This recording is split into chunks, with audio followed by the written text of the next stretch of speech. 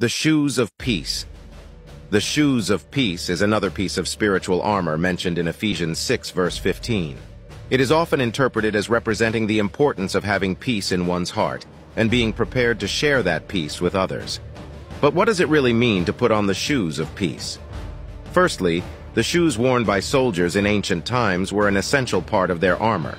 They provided protection for the feet and allowed the soldiers to move quickly and confidently on the battlefield. In the same way, the shoes of peace represent a readiness to move forward in the spiritual battle with confidence and peace. The shoes of peace are also a symbol of the peace that comes from a right relationship with God. Putting on the shoes of peace is not just about having a sense of inner calm and being able to move forward confidently in the spiritual battle.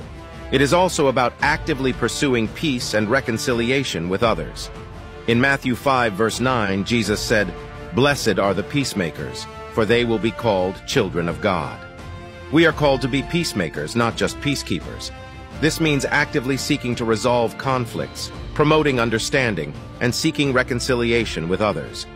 Furthermore, the shoes of peace also represent the readiness to share the gospel of peace with others.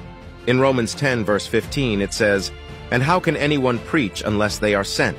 As it is written, how beautiful are the feet of those who bring good news."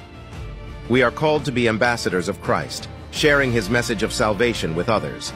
This means being willing to share the good news of the gospel with those who are lost and in need of salvation. Additionally, the shoes of peace represent the idea of being rooted and grounded in Christ.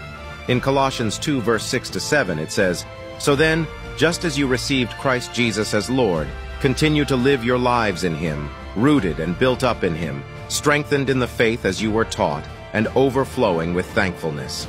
Thank you for watching. On the next part, we look at the shield of faith. God bless you.